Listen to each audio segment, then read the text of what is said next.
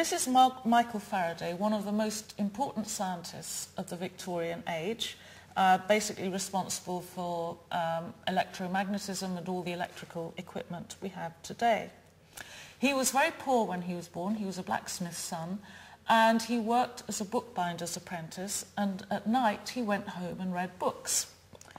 And one of the books that he read was a book called Conversations on Chemistry by a Swiss immigrant called Jane Marseille. And Conversations on Chemistry was translated into several European languages. It appeared in many editions, and it was the first introduction to science not only of Michael Faraday, but also of many other scientists. And to his credit, he did always pay tribute to her until he died. So I think this is an excellent example of how influential these women educators were, even though in conventional histories of science we never hear anything about them at all. He was also the rather younger contemporary of Mary Somerville, whom I mentioned earlier, the woman whose bust was was still on display at the Royal Society. She had a very successful career as a writer, a translator, scientific interpreter. She became known as the Queen of Science. And Charles Lyell was a very famous geologist. He was the man who was extremely influential on Charles Darwin when he was developing his theory of evolution. And he wrote to his fiancée, "Had our friend Mrs. Somerville been married to a mathematician, we should never have heard of her work. She would have merged it with her husband's and passed it off as his."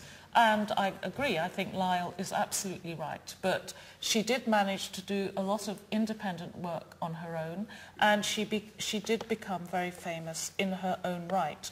But not as an originator of new knowledge, more as a translator, an interpreter, a communicator, the sort of person who's essential for passing on scientific information. I think it's a bit ironic that Charles Lyell should have written this to his fiancée, because that's precisely how he behaved to her. I looked for a picture of Mary Lyell. I couldn't find one.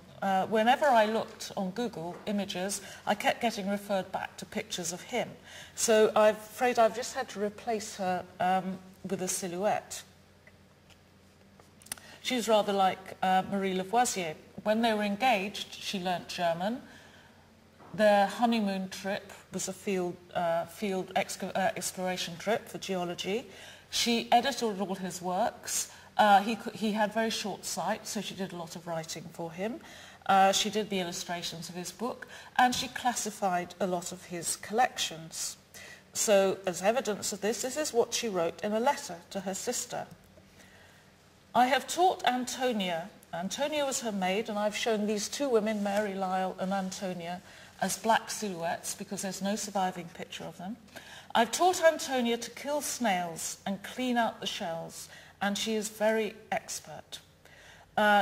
Shells and snails might not seem like a very important subject now, but in geology and biology of the 19th century, when Darwin was developing his theories of evolution, they're extremely important. So there was Mary Lyell contributing enormously to all of Charles Lyell's research projects.